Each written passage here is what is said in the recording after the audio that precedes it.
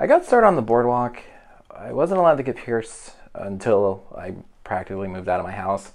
And that's when I moved down to that town where the boardwalk was in Wildwood. And that's where I first got pierced. And I was like, yeah, I want to work here. It was such a fascination with myself. And I didn't even know other options of piercings. I only knew of ear piercings. That was it. And I tried asking for a job for 3 years, and it was no, no, no. And then one year I actually went up and asked for a job, and they just happened to fire someone that day. And that kind of was my window. That worked out. And for me, I was like, I finally got this job. And they hired me just to sell t-shirts and stuff on the floor.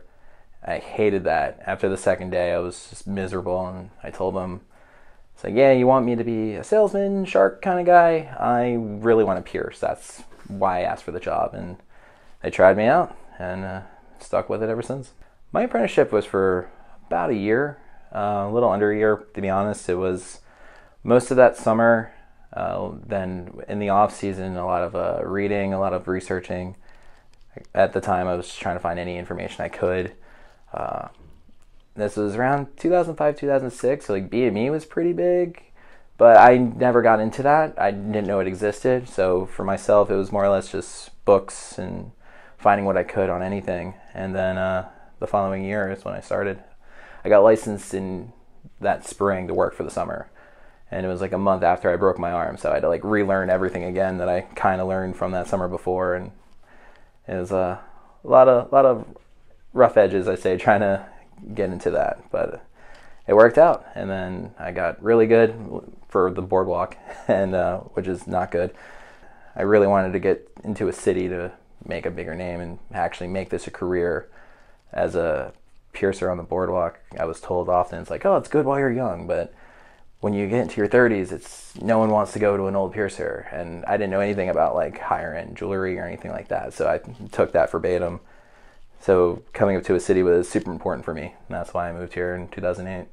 After a lot of failed attempts at college, I also tried to get into the military. That wouldn't work, and I didn't know what I wanted to do. But the one thing that was consistent is that I was still always fascinated and into piercing. Still received piercings. I had a roommate that did piercings on the boardwalk at the time, and it was the one thing that always kind of worked. And I mean, ask anyone who's in this profession now. You're never, as a kid, very rarely, it's like, I want to be a piercer when I grow up, you know. I never had an answer for that question. I think I said Tim Allen once.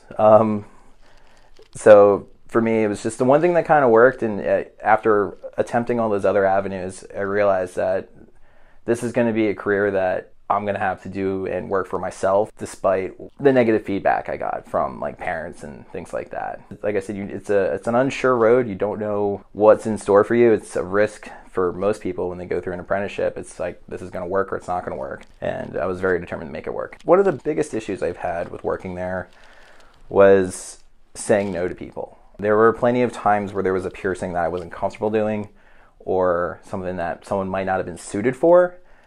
But unfortunately, given the saturation of work in that area, someone would do that piercing and make money from it. So the theory behind it was, well, they're going to get it done anyway. We might as well be the ones that do it. Which part of that, you know, for me is that some things can just be right out unsafe for people. And I always kind of had that pressure of, oh, you have to do this, or you're not going to get paid, or you have to do this. And that is something I did not like. And getting away from that and having that ability to say no to certain individuals, not like nothing personal, it's more or less, you know, they might not be anatomically suited for it, or just for development reasons, it's a really bad idea.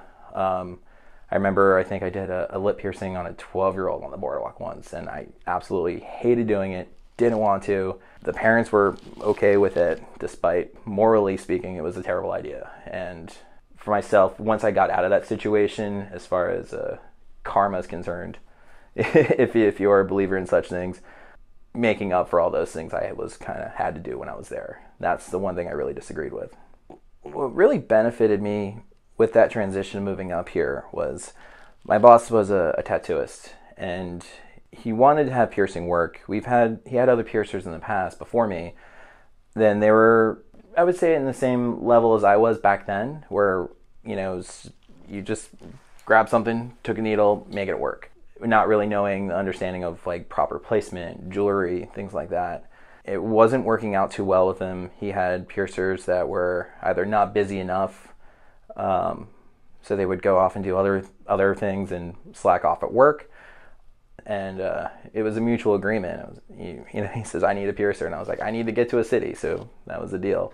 The fact of him not being familiar with piercing, I mean, he knew a little bit about it at the time, made it work for me because I can mold it into something that was, safe and professional, something that was to be strived for and not fast, cheap, easy, sit down, there you go, thanks. I got your $20 and this may or may not heal, probably won't kind of situation. That was the main focus for that for me, is providing that environment. I didn't have that, before. I did have some challenges at the time on the boardwalk. I was one of the better piercers there, and for the in that time period. When I moved here, it was a complete big fish in a small pond scenario. I was moving up here with the idea of like, yeah, this is gonna be awesome, I'm gonna kick ass, and then I get here and meet some other piercers, and it's like, Technicare, what's that? Literally, like, I didn't know anything. I was super stoked, and as soon as I get here, I was like, I'm a hack, this is terrible. So that was the main starting point for that. And with the jewelry we had, it was all externally threaded garbage, and finding better companies at first I was so used to such cheap standards, so it was very difficult to convince my boss, who was also used to cheap standards, to, hey, let's up this a little bit. In time, he's awesome. I mean, he's one of my biggest supporters, as far as my career in this industry. We worked together for quite some time, but it was definitely a learning curve for both of us. Coming up here was practically where I would consider my actual career started, because that's when I kept a more serious tone to it, and keeping things in how I was used to would not have worked out. I was looking for a second job because I wasn't that busy, didn't really provide many options. It was just, here, I'm the guy that does it at the end. Now it's come to a point where, we've completely revamped it all and made it into a service that people can enjoy from the beginning. It's with piercing, there's the three elements of, there's the price, and then there's the idea it's going to hurt, but the experience should make up for both of those things. And that was more of the focus, is making sure that it was a good experience for everybody.